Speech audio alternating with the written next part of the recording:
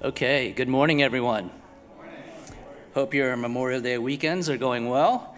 Welcome to our worship service this morning. Whether you're online or here in person, we're so glad that we get to worship together this morning. If you are new to us, my name is Jim Chung. I am the associate pastor here, and I just want to share with you just a little bit about our church. Our mission here is to introduce people to Jesus, and to those who know Jesus, to become more like him. And our vision is to carry out that mission by following Jesus Christ through worship, nurture, and outreach. If you'd like to learn more about our church and the different ministries that we have, please check out our website, which you can find at scbcmd.org. To help you navigate the service today, please visit our Watch Live page, where you'll find the order of worship, the scripture passage for today, and the sermon notes as well. As of yet, we do not have a designated time of giving during the service. However, if you'd like to worship through giving and you're here in person, there is an offering box right outside the sanctuary. If you prefer to give online, we invite you to go to our Give page, which outlines all the different ways that you can do that.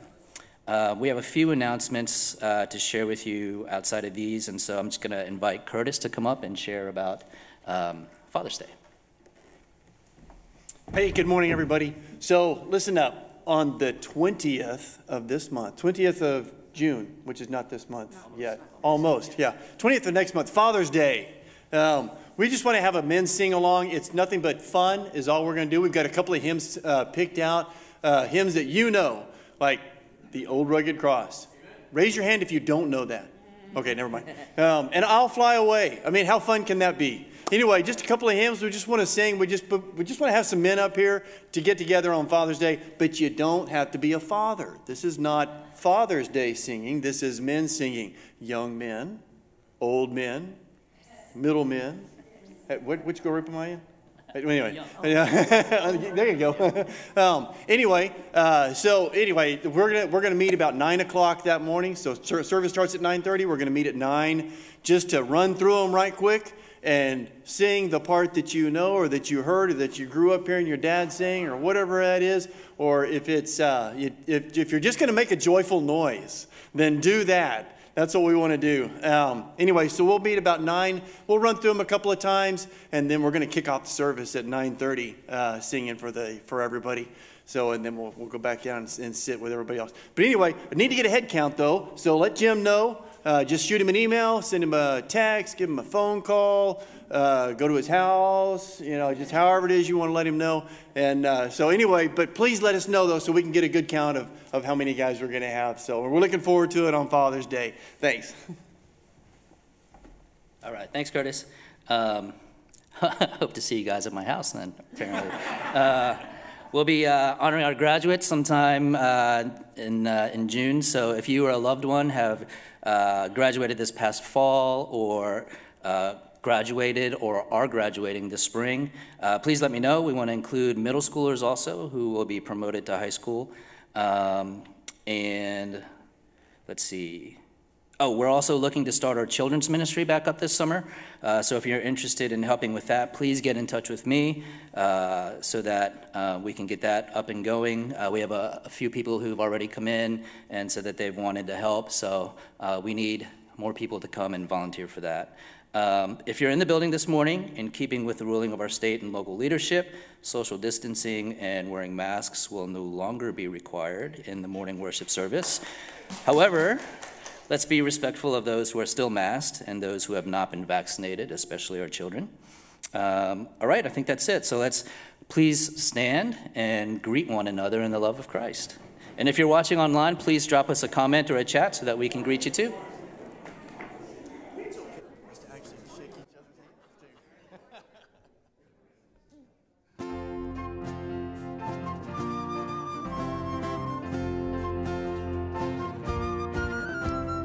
Come, Christians, join and sing. Hallelujah, amen. Loud praise to Christ our King. Hallelujah,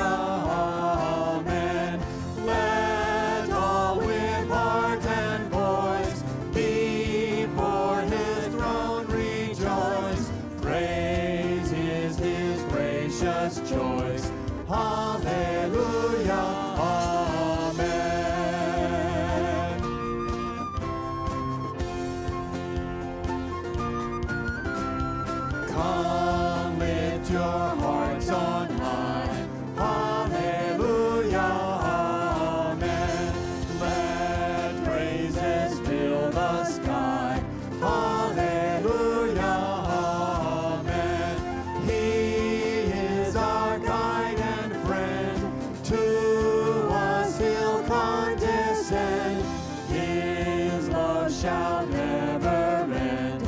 Hallelujah, amen.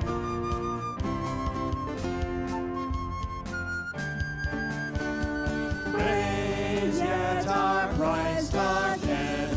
Hallelujah, amen. Mine shall not end the strain. Hallelujah, amen. On heaven's blissful shore, His goodness we'll adore, singing forevermore. Hallelujah, amen. On heaven's blissful shore, His goodness we'll adore, singing forevermore. Hallelujah, amen. Hallelujah, amen.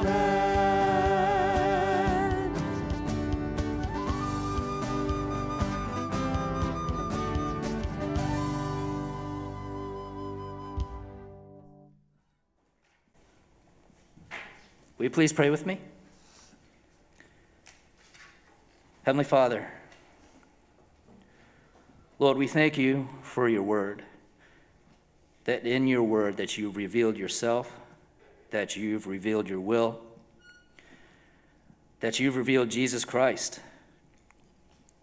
And from your scriptures, Father, we discover that you offer the gift of salvation, of eternal life, that when we place our faith in Jesus and you save us, we are no longer in our sins, but in Christ.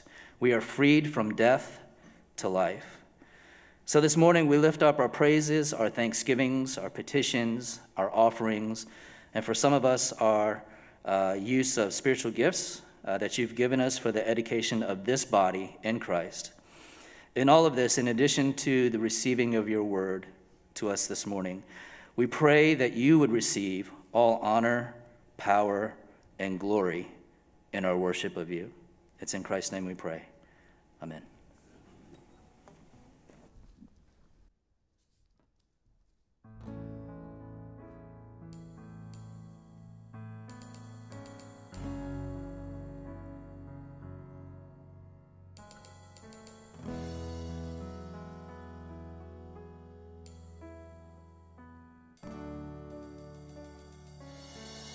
Empty hands held high, such small sacrifice, if not joined with my life, I sing in vain tonight. May the words I say and the things I do make my life song sing, bring a smile to you. Let my life song sing to you. Let my life song sing to you. I want to sign your name to the end of this day, knowing that my heart was true. Let my life song sing to you.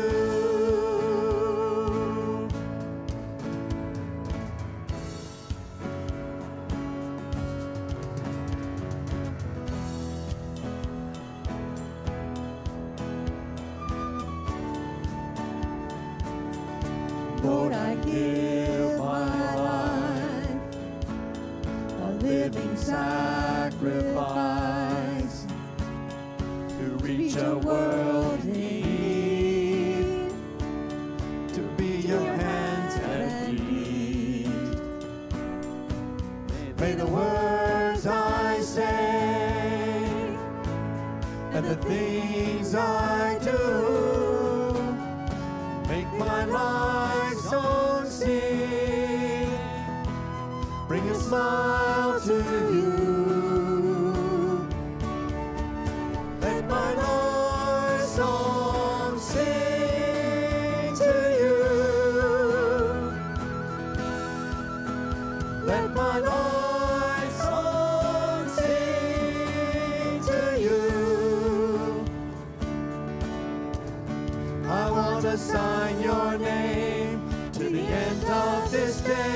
knowing that my heart was true.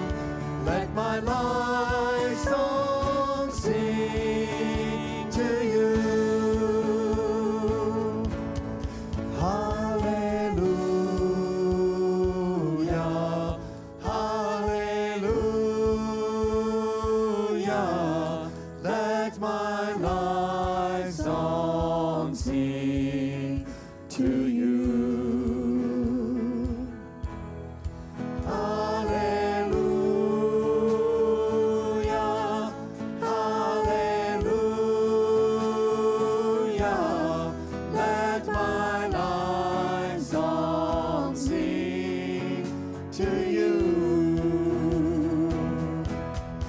Hallelujah, hallelujah. Let my life song sing to you. Let my life song sing to you. Let my life song sing to you. I want to sign your name to the end of this day, knowing that my heart was true. Let my life song sing to you.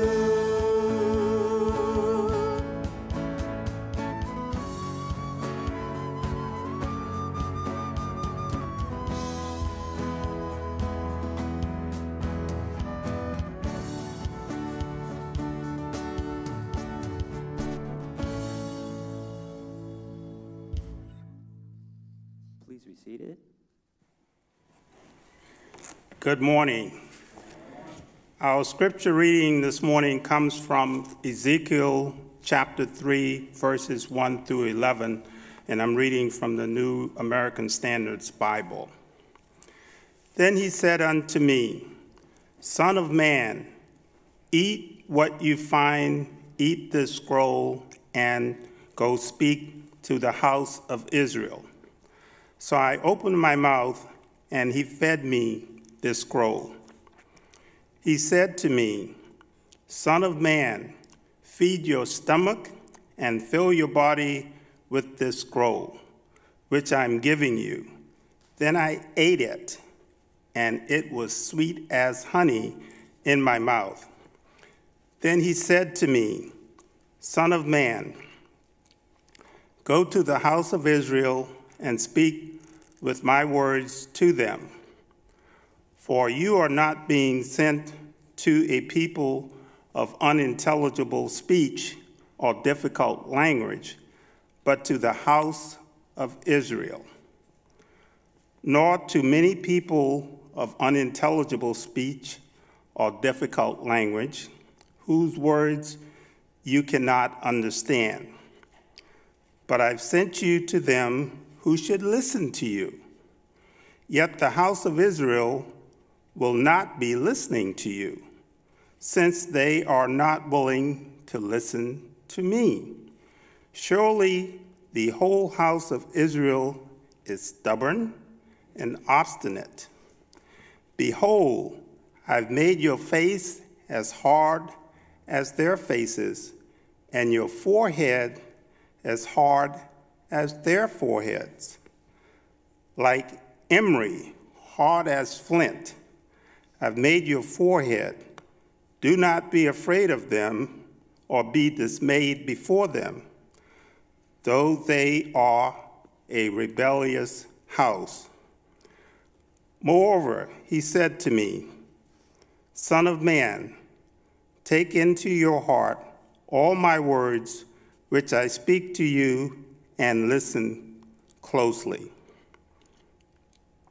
Go to the exiles, the sons of your people, and speak to them and tell them whether they listen or not. Thus says Lord God. Let us pray. God, we thank you for your unconditional love, your grace, and your mercy. We have faith in you, God.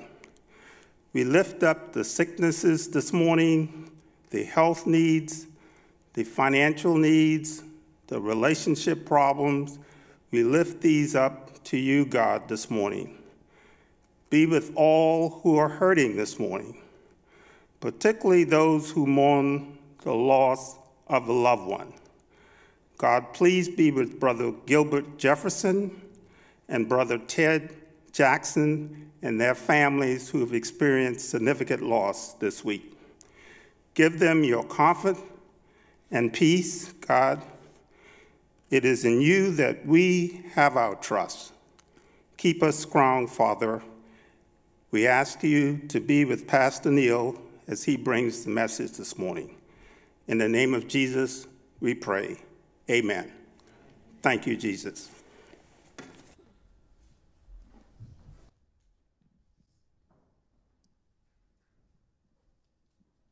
Sobering words in that scripture. Hopefully, we are not the stubborn and obstinate and flint-headed that Ezekiel was warned about. So on that note, please stand and let's worship God as we sing Here for You.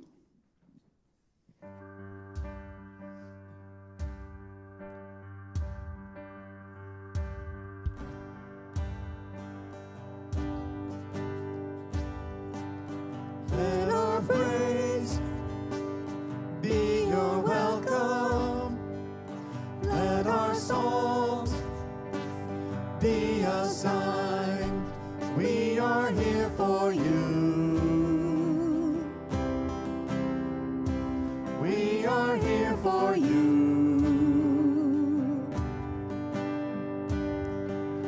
Let your breath come from heaven. Fill our hearts with your light. We are here for you. We are here for you. To you our hearts are open. Nothing here is hidden. You are our one desire. You alone are holy. Only you are worthy, God. Let your fire fall down.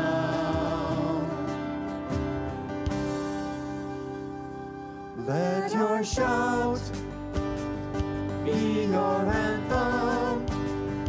Your renown fill the skies. We are here for you. We are here for you.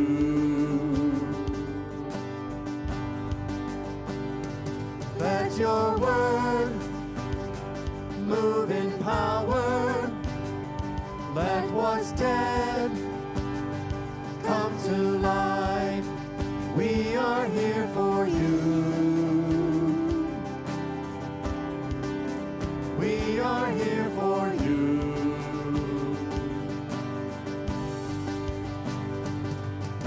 To you our hearts are open. Nothing here is hidden. You are our one desire.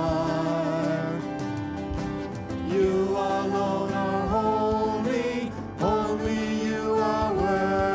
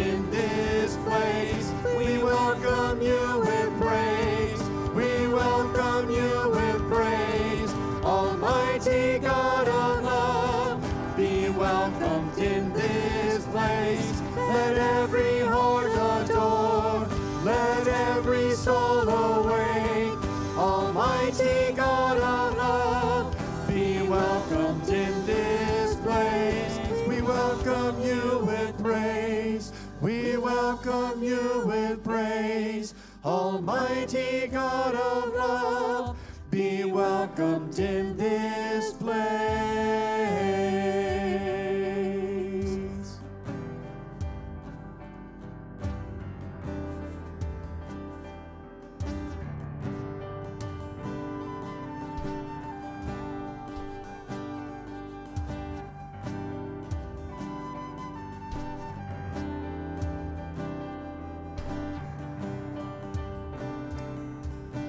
Yes, Lord, yes, to your will and to your way. Yes, Lord, yes, I will trust you and obey. When your Spirit speaks to me, with my whole heart I'll agree, and my answer will be yes, Lord, yes. We welcome you with praise, we welcome you with praise. Almighty God of love, be welcomed in this place.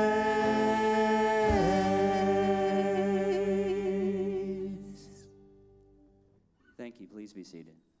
I'm going to invite you to reopen your Bible to Ezekiel chapter 3. And as we come to the Lord's word this morning, I'm going to ask you'll pray with me. Father, we thank you today that indeed we praise you and we worship you and we thank you. And Lord, we would want the general attitude of our hearts to be yes, Lord, yes. Father, whatever you desire for us, we would do. Wherever you would lead us, we would go. Father, whatever you charge us to do, we would be willing to do. Lord, not out of a sense of duty or obligation, but out of gratitude for what you have given to us through Jesus Christ. We are so grateful to you this morning for the salvation that he offers to everyone. That, Lord, by trusting in him and him alone, we can experience the forgiveness of our sin and the fullness and direction of life itself. Father, we thank you for your many, many, many blessings in our lives. Thank you for the privilege today of being able to join together and to worship with others. And Lord, we do not need to pray for your presence to be here, Lord, for you live inside us. What we do pray for is an awareness of your presence, especially as we come to the scripture that you have given us. Help us to see through the pages of Ezekiel what you might say to us today. If we pray it in Jesus' name, amen. This morning we are going to continue our study in the book of Ezekiel that we're calling Exploring Ezekiel. And last week we looked at God's call of Ezekiel, a young priest who is living in captivity in Babylon, but who God calls to be a prophet. Now remember that his calling was connected to and came on the heels of a pretty magnificent vision of the glory of God. And as we looked at Ezekiel's call last week, we made three observations: that Ezekiel was commissioned by God, that Ezekiel was called to the people of God, and that Ezekiel was charged with the message of God. And so the second chapter ends with God telling Ezekiel to open your mouth and eat what I am giving you. But what Ezekiel is going to eat wasn't his favorite food or some kind of fine dining culinary delicacy. Because Ezekiel writes at the end of chapter 2, verses 9 and 10, "And when I looked, and behold, a hand was extended to me, and lo, a scroll was in it. And when he spread it out before me, it was written on the front and back, and written on it were lamentations, mourning, and woe." As I went through this chapter, I thought, I wish I had a better way to exegete this and give maybe some more clear points and transitions. But to me, there's kind of three main movements through this chapter. Eating a scroll, going to a people, and watching out for them. So this morning, as we continue on to chapter 3, I want to begin with an observation, the absorption of the message. Look with me at verse 1. And then he said to me, Son of man, eat what you find, eat this scroll, and go speak to the house of Israel. So I opened my mouth, and he fed me this scroll. He said to me, Son of man, feed your stomach and fill your body with the scroll which I'm giving you. Then I ate it, and it was sweet as honey in my mouth. Have you ever noticed how babies like to put things in their mouths? Apparently it's because oral exploration is a key developmental stage. So putting toys and other household objects in their mouths allows babies to discover and taste the texture of different objects. And it's really even not uncommon for toddlers or preschoolers to put things in their mouths because they're still in that exploration stage, and it helps them to understand about textures and shapes and, yes, taste. Now, I don't know if any of your children, when they were young, ever ate, swallowed, or ingested something they shouldn't have, but ours did. And what they consumed ranged from the dusty, dirty, disgusting to the dangerous, which ended us at the emergency room a few times. One summer, Nancy and I were visiting family in New Mexico, and I remember getting up that morning and in my daily devotional time read the Sermon on the Mount. I laid my Bible down and went away for several hours, and when I came back, I noticed that sections of my Bible, specifically the Sermon on the Mount, were torn and missing. And I suspected that the culprit was our toddler. And my suspicion was later confirmed during a routine diaper change. My wife informed me that she had discovered the missing sections of the Sermon on the Mount, which our toddler had actually eaten. I don't think that's the picture here with Ezekiel. It's debatable that he is literally eating a scroll. Remember that this is a vision, but in this vision, he's told to fill his stomach and his body with the scroll that God gave him. And when he did eat it, Ezekiel says that it was sweet as honey in my mouth. It's kind of interesting because if you remember, the message on the scroll is a message of God's judgment against Judah for their sinfulness and disobedience, which Ezekiel said contains lamentations, mournings, and woe. But it's still God's word. The sweetness came from the source, God, not from the content of the words. Now, remember last week we talked about sweetness of God's word as a figure used elsewhere in the Bible. There's a very similar account that the Apostle John records in the book of Revelation where he writes, Then the voice which I heard from heaven, I heard again speaking with me and saying, Go, take the book which is open in the hand of the angel who stands on the sea and on the land. So I went to the angel, telling him to give me the little book. And he said to me, Take it and eat it.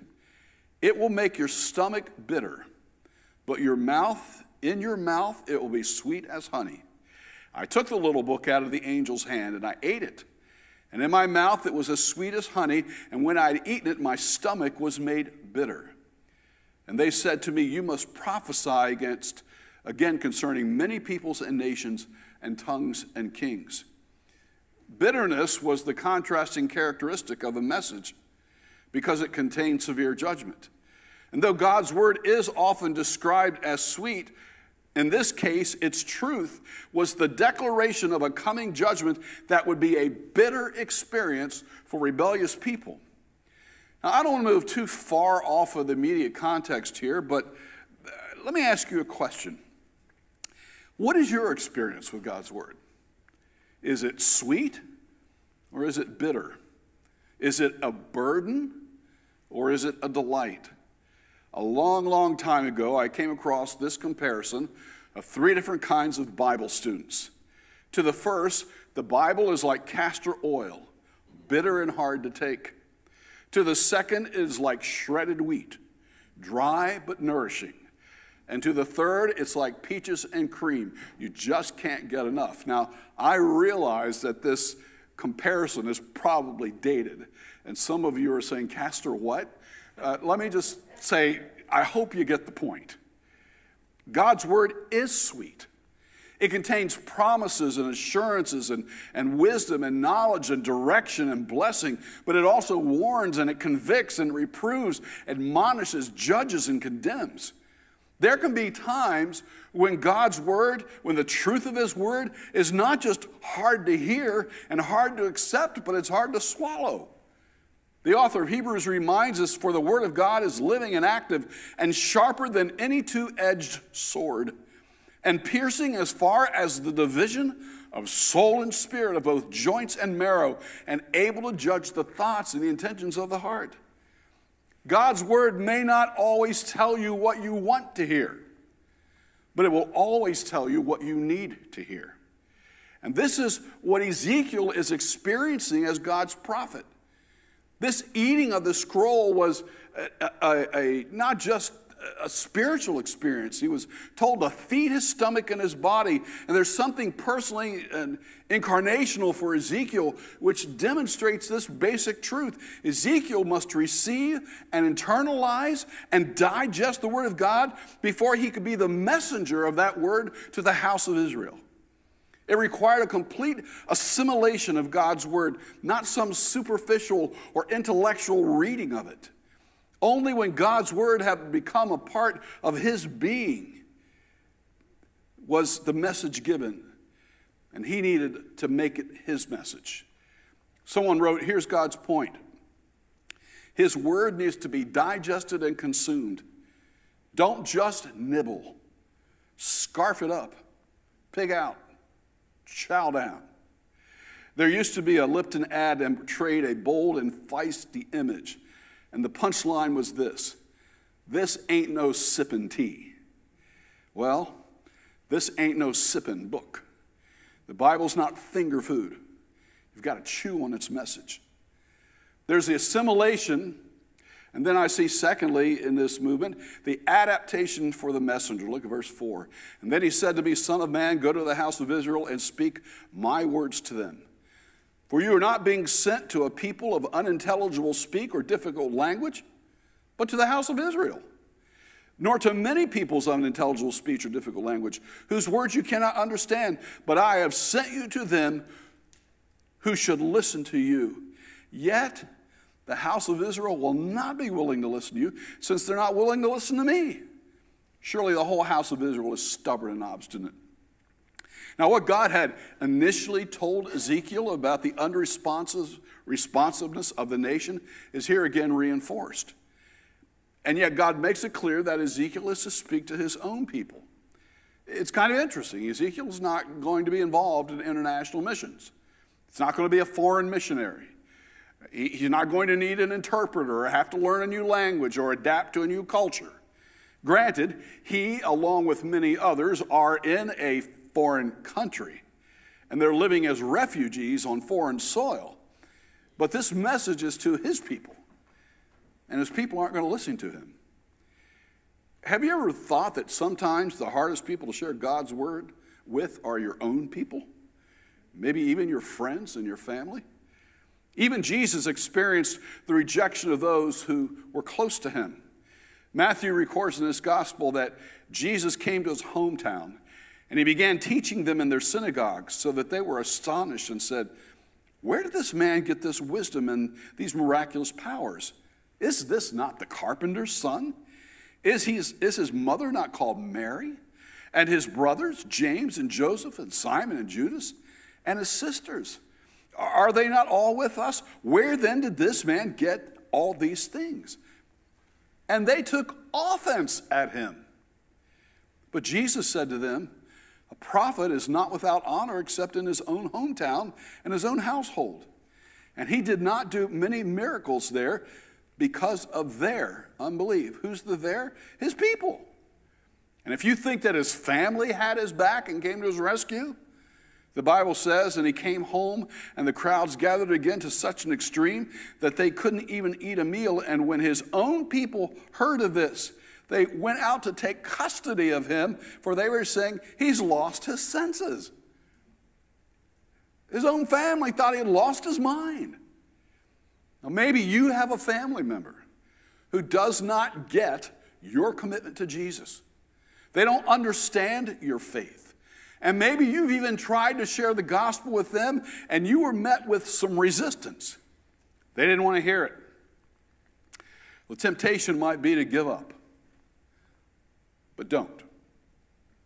Pray for them. Ask God for sensitivity. Ask him to give you the opportunity, or maybe even someone else, the opportunity to have a gospel conversation with them. See, despite the rejection of his own people, Ezekiel was to still take God's message to listen. Listen to what God told Ezekiel in verse 8 and 9. Behold, I have made your face as hard as their faces, and your forehead as hard as their foreheads. Like emery harder than flint, I have made your forehead. Do not be afraid of them or be dismayed of them, though they are a rebellious house. See, God promised to equip Ezekiel for the task. And listen, this isn't so much about a particular skill set as it is a strength of character. Ezekiel's going to face preaching not just to a tough crowd, but to a resistant, hard-hearted people who aren't going to hear what he has to say. And considering such a challenge, it would be completely reasonable and understandable for him to be afraid. In my opinion, and it's just my opinion, I believe that this is one of the reasons, if not perhaps the main reason, that Christians don't regularly share the gospel. They're afraid. When I was in Bible college, twice a year, classes were suspended, and the entire student body, plus the faculty, engaged in what was called Day of Evangelism. On the Day of Evangelism, you might go to an airport, a college campus, the streets of D.C. to do open-air campaign ministry. And I want to tell you that as a young believer, I loved Jesus, but I really wasn't very bold in sharing the gospel, and I was not looking forward to the Day of Evangelism because I was afraid. I chose to go along with a van load of fellow students to a local community college. Armed with the 4 Spiritual Law booklet, I scanned the campus for a potential subject, and I saw a young lady who I recognized as living in the same community I lived in. I figured, well, if I approached her, she might recognize who I am, and she probably wouldn't be able to beat me up if she didn't like what I had to say. So I approached her and said, "Hi, I'm on campus this afternoon, and we're getting people's opinion to this little booklet. Could I have a few minutes to read it to you and get yours?" Amazingly, she agreed. We sat down, and I went through the 4 spiritual laws with her. And then I asked, "You wouldn't want to trust Jesus as your Savior, would you?" And despite a less than confident and poorly worded question, she said, "Yes, I would." And on that college campus, she prayed to receive Christ as her Savior. I've got to tell you that my attitude on the van ride back was completely different than when we went. I was experiencing a profound joy for 2 reasons. One, she had made a decision to trust Jesus as her Savior. And secondly, I had been obedient in sharing the gospel, even though I had initially been reluctant and afraid. But afraid of what? Why do we fear? Most of us are not going to experience the kind of rejection that Ezekiel was going to experience. But what's so powerful is that God said, "I will make you," and did make him strong for this task. 3 times in these verses, it says that is the word hardened is used. And that Hebrew word hardened, interestingly, is a part of Ezekiel's name, which means, by the way, God is my strength. The exiles are going to be a tough congregation, but Ezekiel's going to be a tougher preacher, because God had made him hard and strong. And I'll tell you, the same is true for you and for me. Does that reluctance or that concern or that fear ever go away? Well, maybe not, but you know what? You take the step of faith and God will harden you for the moment. When God opens up an opportunity to share the gospel, to be a witness, to engage in a new ministry, He will provide the strength that you need. The third observation I make relates to the arrival to the people. Look at verse 10. Moreover, he said to me, Son of man, take into your heart all of my words which I will speak to you, and listen closely. Go to the exiles, to the sons of your people, and speak to them and tell them whether they listen or not. Thus says the Lord God. And then the Spirit lifted me up, and I heard a great rumbling sound behind me. Blessed be the glory of the Lord in his place. And I heard the sound of wings of the living beings touching one another, and the sound of the wheels beside them, and a great rumbling sound. So the Spirit lifted me up and took me away. And I went embittered in the rage of my spirit. And the hand of the Lord was strong on me. And then I came to the exiles who lived beside the river Chebar at Tel Aviv. And I sat there 7 days where they were living, causing consternation among them. Ezekiel becomes aware again of this angel-powered chariot on which the throne of God sits. He hears this great rustling sound. The Greek translation of the Old Testament uses the word seismos, and that's a word we probably recognize. Seismology, the study of earthquakes and other things. I think it's interesting because that word can be translated shaking, tempest, or earthquake. And the connection here with the Holy Spirit is significant. And it reminds me of the coming of the Holy Spirit in the book of Acts, where the scripture says, and suddenly there came from heaven a noise like a violent rushing wind, and it filled the whole house where they were sitting. Ezekiel explains that this rushing sound was the wings of the cherubim brushing against each other and the movement of the wheels, possibly signifying that this vision is coming to the end and that this throne chariot of God is ready to move. Now, I have to tell you, exactly what's happening is not something I think I completely understand. But it's doubtful that this is a literal physical transportation. Ezekiel wasn't levitated or beamed up and transported somewhere else, Star Trek notwithstanding. The Spirit took the prophet to a place among the captives by the river Chebar at Tel Aviv. That's not Tel Aviv. This was the same location identified in the very first verse, where there only the river is mentioned. And Ezekiel says that I went embittered in the rage of my spirit, and the hand of the Lord was strong on me. I think it's an interesting admission of Ezekiel, because one thing's for certain, he's not a passive bystander.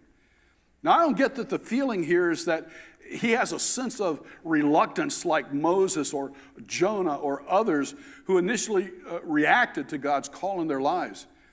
I don't think Ezekiel's angry at God. I think he's angry with God. The word embittered carries the idea of anguish, not vindictiveness.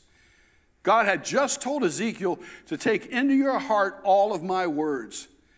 So I think it's very possible that the bitterness and this anger that he feels are the result of his feeling the same emotion towards Israel's sin as God does.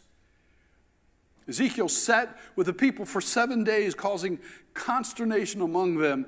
And that might be a little misleading. It doesn't mean that Ezekiel caused the people alarm by silently sitting with him, but that he was alarmed, appalled, and astonished. And whether the 7 days was a time of personal reflection for what had happened or what was to come, the character of the vision he had just seen, or the awesomeness of the task before him, he sat there stunned. Which leads to this other observation, the appointment as a protector. Look at verse 16. At the end of 7 days, the word of the Lord came to me, saying, Son of man, I have appointed you as a watchman to the house of Israel. Whenever you hear a word from my mouth, warn them from me. And when I say to the wicked, you will surely die, and you do not warn him or speak out to warn the wicked from his wicked way, that he may live, that wicked man will die in his iniquity, but his blood I will require at your hand. Yet If you have warned the wicked and he does not turn from his wickedness or from his wicked way, he shall die in his iniquity, but you have delivered yourself. Again, when a righteous man turns away from his righteousness and commits iniquity, and I place an obstacle before him, he will die. Since you have not warned him, he will die in his sin. And his righteous deeds which he has done shall not be remembered, but his blood I will require at your hand. However, if you have warned the righteous man that the righteous man should not sin, and he does not sin, he shall surely live because he took warning, and you have delivered yourself. These are pretty sobering words. Ezekiel's prophetic office is now being defined in the role in terms of a sentry. A watchman is the Hebrew word which conveys the idea of being fully aware of a situation in order to gain some advantage or to keep from being surprised by the enemy. Watchmen in ancient times were sentinels stationed on city walls or hilltops, especially built watchtowers, to warn the citizens of a city of danger. It was extremely important because the safety of the entire population rested on that watchman's diligence to carry out his task. In the same way, Ezekiel is God's watchman, and he's called to warn both the wicked and the righteous. And perhaps more than any other word, this describes the characteristic of Ezekiel's work. He's charged with spiritual guard duty to personally watch over individual souls. As a watchman, Ezekiel was to hear God's message and then warn the people. In Phuket, Thailand, 10-year-old Tilly Smith and her family were enjoying a day at Macau Beach when the sea began to bubble and rush away from the shore. While the adults were merely curious, Tilly was petrified with fear. "Mommy, we must get off of the beach now," she said. "I think there's going to be a tsunami." The adults didn't even understand her warning until Tilly referred to it as a tidal wave. Once they understood, they believed her, and they evacuated the area. Minutes later, the water surged right over the beach and demolished everything in its path. The resort was destroyed, but that section of the beach was one of the few places along the shores of Phuket where no one was killed or even seriously hurt. Tilly was praised for raising the alarm, but she gave credit to her geography teacher for his lesson on how earthquakes cause tsunamis. She explained, "I was on the beach and the water started to go funny and I recognized what was happening and I had the feeling there was going to be a tsunami." The hotel manager said, "I think it's phenomenal that Tilly's parents and the others on the beach are alive because she studied hard at school. She's a hero." Listen, a determined 10-year-old girl saved her parents and dozens of fellow vacationers from a deadly tsunami because she had studied a school geography lesson and then courageously spoke what she knew to be true. What about us? Is there a sense on which we take on the role of watchmen, that we courageously speak that which we know is true? I don't think it's too far of a stretch to say that we live in a world and a culture that, for the most part, does not accept the truth of God's word. Evil's tolerated, that which is wrong is accepted, and that which the Bible calls sin is embraced, not only as normal, but even desirable. I think in many ways our world today is like that closing verse of the book of Judges. It fits us well. Everyone did that which was right in his own eyes. The Apostle Paul wrote in 2 Timothy, "But realize this, that in the last days difficult times will come.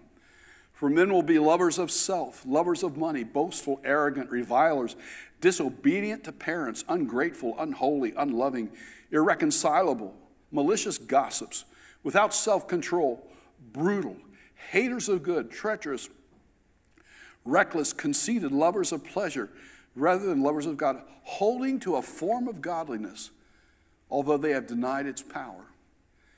Paul went on to write to his young son in the faith, saying, I solemnly charge you in the presence of God in Christ Jesus, who is to judge the living and the dead, and by his appearing in his kingdom, preach the word. Be ready in season and out of season. Reprove, rebuke, exhort with great patience and instruction, for the time will come when they will not endure sound doctrine, but wanting to have their ears tickled, they will accumulate for themselves teachers in accordance with their own desires, and will turn their ears away from the truth and will turn aside to myths. You see, being a Christian not only means trusting in Jesus Christ as our Savior, as the only way of being made right with God, but folks, it also means living under the authority of God's Word. While you and I have the assurance of eternal life in heaven, we know that those without Christ are headed to a much darker, different place. Eternal separations from God. And having that knowledge, in essence, makes us a watchman, guarded with the task of warning those who are unaware of what's coming. One person said, it is the responsibility of every Christian to make disciples and to warn of what living a sinful life leads to. This does not mean we are the watchmen over the whole world, nor are we all meant to be pastors who watch over an entire flock. But all those who have a firm knowledge of Scripture are watchmen of the unsaved around them, whether it's family, friends, co-workers, or even a complete stranger. We are all in the position to warn somebody about the perils of sin and lead them safely that we find in Christ. If we really care about the spiritual state of a person's soul, then it may demand confronting them with the truth of God's Word, whether they are receptive or not. You know, if you're asleep and your house is on fire, you don't want someone to let you sleep. You don't want someone to come in and softly whisper that you're in danger. If they really care about you, they're going to scream, "Wake up! Your house is on fire," to the top of their lungs. Ezekiel was accountable for giving God's message, and the failure to do so made him culpable. And while I realize that every person must make his or her own decision about trusting Jesus, I find God's words to Ezekiel sobering. We're not responsible for how people respond to the gospel, but we are responsible for giving the message. We are to speak and not be silent. Now, in the remainder of the chapter, Ezekiel, interestingly, is told to go shut himself up in his house, where he would be tied up with ropes so that he couldn't even be with the people. And in addition, God told him that he would make it so that Ezekiel would be unable to speak at all. That seems like a strange way to begin a prophetic ministry. As Elwell asked in the evangelical commentary of the Bible, how does a dumb, tongue-tied prophet under house confinement warn his people of impending danger? Now, whatever the reason or symbolic significance to God's word, let's skip all the way down to the last verse in verse 27. But when I speak to you, let me do that again. But when I speak to you, I will open your mouth, and you will say to them, "Thus says the Lord." He who hears, let him hear, and he who refuses, let him refuse, for they are a rebellious house. See, God's not going to be silent forever, and neither is Ezekiel. God's going to restore his ability to speak, and he's going to fulfill his role as God's messenger. Once that message, though, is faithfully given, the ball is in the court of those who hear. Ezekiel was tasked with the role of being a watchman, but once the warning was given, hearing the truth of God's word brought an accountability to the hearer. In his book, Let Me Tell You a Story, Life Lessons from Unexpected Places and Unlikely People, Tony Campolo gave this testimony. He says, "Too often we're guilty of being ashamed of the gospel of Christ. We're embarrassed about bearing witness for fear that we might be violating the rules of social propriety. Our failure to talk about Jesus cheats some of our friends out of the blessings that knowing him can bring. This became very clear to me when I attended a 10-year reunion of my high school class. It was fun to see many of my old friends who I hadn't seen for years. Then one of my friends pulled me aside. He had been one of my closest buddies in high school. We had played basketball together and ate lunch together most of the time. He told me that a year earlier, he had had the most fantastic experience of his life. He had become a Christian. He explained the change that had come over him and the new joy that he'd experienced because of being in a relationship with Christ. He went on and on and on about his new life in Jesus. And after his first pause, I interrupted him and said, "Jerry, I'm glad to hear that you became a Christian. You know, I'm a Christian too." Jerry asked, "Really? When did you become a Christian?" And I explained to him that I supposed it happened when I was a little boy. To this, he responded with a most intense question. "If you were a Christian when we were in high school together, how come you never told me about Jesus? How come you never introduced me to Christ?" Tony Campolo says, "I didn't know what to say." God's message to Ezekiel is, "But when I speak to you, I will open your mouth, and you will say to them, 'Thus says the Lord.'" Let's pray together. Father, again, we bow before you this morning to thank you for the message of the gospel that reached our own hearts. We thank you, Lord, for that moment in our lives where the Spirit of God made it possible for us to understand and to receive the truth of your word. We thank you, Lord, for bringing us into your family. Lord, for all of the blessings that come from knowing Jesus. But Father, this morning in the context of this prophet and in the context of this chapter, what we pray for, Lord, is that you would give us grace, give us boldness, give us strength to be watchmen. Lord, that you would provide the opportunities for us to be able to share the truth of your word with people. And then, Lord, that we would be faithful in obeying you. Father, there are people in our circles of influence, perhaps family members, perhaps neighbors, co-workers, others who do not know you. And what we pray for, Lord, is the opportunity to be able to share Christ with them. Lord, to be able to, if nothing else, to be able to share with them what you've done in our own lives. Lord, to help them understand how they too can have a relationship with you. Father, we think of the scripture which encourages us to be ready, to give an answer for the hope that lies within us, of anyone who asks. And Lord, we pray that your Spirit would make us sensitive every single day of our lives to those opportunities that may come.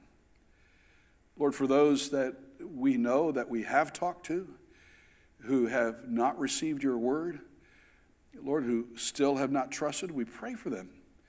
We pray that the Holy Spirit would continue to woo them and work in their hearts and bring them to a saving knowledge of Jesus. And then, Lord, I pray for us as a church. I pray for wisdom, that you would guide us and lead us as a witness here on this hill, in this community and around. That, Lord, that you would show us how to effectively communicate the good news of Jesus Christ to the people in our neighborhood. Lord, we thank you for your love, and we thank you for your faithfulness. And as we come to the end of this gathering today, I ask that the Holy Spirit might direct and lead us and guide us in the decisions that you would have us to make. If we pray it in Jesus' name, amen. We're going to ask if our praise team will come back up and lead us as we sing one more song. Simple words, yet very meaningful, I think, to tell the Lord that we're going to follow him. This morning, if you're here and you have never made that decision to trust Christ, and you want to talk to someone about what that means, then I'm going to ask you'll slip out of your pew, meet me here at the front.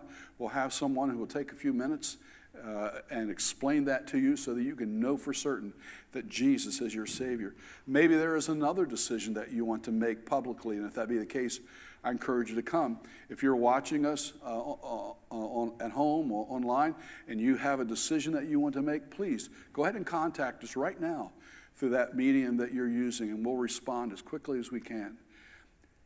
You've heard me say this before, so I'll say it again this morning, that worship is a response to what God's asking us to do. So what is it that the Lord's asking you to do this day? And if there's any way at all that we can encourage you in your relationship with Him, and you need to talk to someone, please come. Let's stand together, and we're going to sing.